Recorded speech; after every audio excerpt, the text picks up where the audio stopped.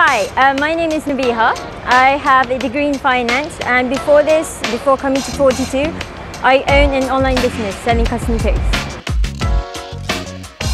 Why? It was actually because I had an interest in programming, but my brother was the one who found 42KL, and he suggested I join with him to test my knowledge in programming and maybe like challenge myself, because I've been trying online courses but I've never found it to be enough to actually train me to be a programmer.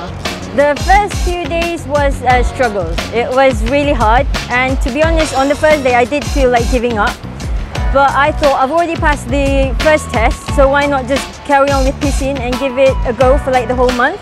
And if I get into 42KL, that'd be great. But if I don't, it's fine. At least I learned something new, yeah. The peer-to-peer environment has been really helpful because first, they won't ever actually like intimidate you or make you feel like as if you're behind or anything. They'll just like motivate you, and they'll keep on saying, it's okay, do not compare yourself to us because we have some background in programming. And wherever you are right now, it's a good start because you're actually moving forward with no background. I've learned how to teach other people as well, like the people who ask me to help. And I think it's best if you understand better when you teach other people, because then you will have to think from their perspective, like, how do I explain this so that the person understands?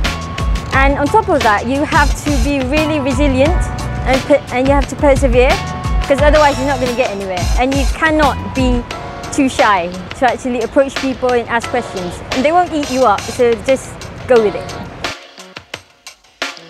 I'd say just give it a go. No matter how scared you are, just give it a go. Because at the end of the day, it's you and it's your experience that matters. And the people here, when you're a girl, you're treated even better. So yeah. I do rely on him sometimes, but there's a difference. Because when I ask my brother questions, he treats me differently from how he treats other people. He'll be like, "Kat lang." You know, he won't really like teach me very much.